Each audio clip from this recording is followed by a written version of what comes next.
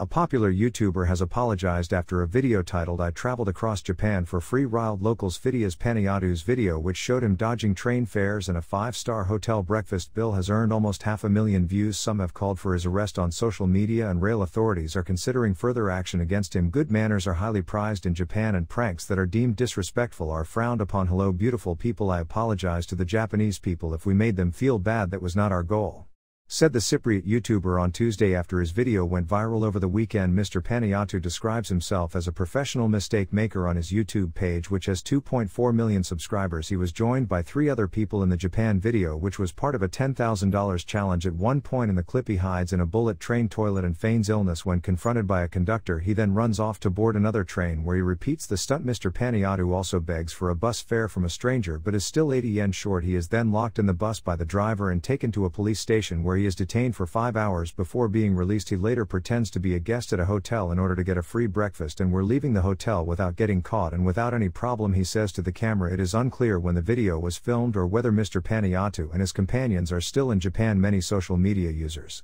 demanded that Mr. Paniatu delete his video to prove his apology was sincere. The video appeared to have been removed on his YouTube channel as of noon on Tuesday. Another strange, annoying YouTuber from abroad has emerged in addition to this guy Fidias. The 3 others should be arrested. One social media user said, "I am really disgusted by people like you guys who take advantage of the kindness and politeness of the Japanese people." Another user said. Another commented, "This is so wrong. This is just stealing people's money and behaving rudely to others." In August, American live streamer Ismail Ramzi Khalid, better known as Johnny Somali, was arrested for allegedly trespassing on a construction site and repeatedly shouting Fukushima, a reference to the nuclear power plant that went into meltdown in 2011 after its tsunami in 2017. US YouTuber Logan Paul also stirred massive controversy with a video he posted later taken down of an apparent suicide victim in a Japanese forest that gained millions of views.